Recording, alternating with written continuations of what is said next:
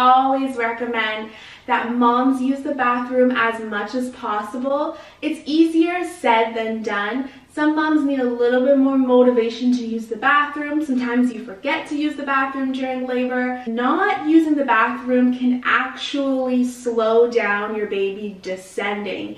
So it's definitely a good idea to release everything, including bowel movements, to make room for your baby. Some of my tips for low blood pressure during labor is staying hydrated. When you stay hydrated, you increase your blood volume, which thus increases your blood pressure, as well as eating healthy, nutritious foods and resting. Resting is easier said than done, but as long as you're resting as much as you can, that's really the main goal. Using a rebozo, so gentle swifting actually helps to relax the ligaments and the abdominal muscles, and it helps the mom to relax during labor. But you definitely want to see if you like that feeling before giving birth, because sometimes it might work for her, but it might not work for you. I experienced this with counter pressure. When my husband was doing counter pressure on me, for example, I was like, no, no, no, no, no. We ain't gonna be doing that.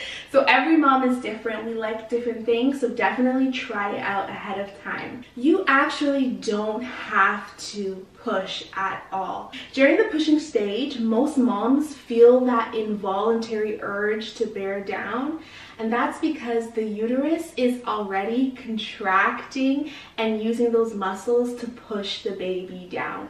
I have a video on our channel about J breathing and breathing the baby down, so if you haven't watched that, you can definitely do so. When you deliver the placenta, you'll feel very mild contractions that last about a minute each. You might not even notice them because you're so happy about baby, but you can actually push on these contractions slightly to guide the placenta out. Pushing does help to make the process go a little bit faster. Thank you guys so much for watching this video. If you're new to this channel, we share new birth content every single day. So click that red juicy button down below. Down below it says subscribe. It says subscribe. As well, you can follow me on Instagram at Legacy Along. I post a lot of birth content and my pregnancy journey. And I'll see you beautiful queens in the next video.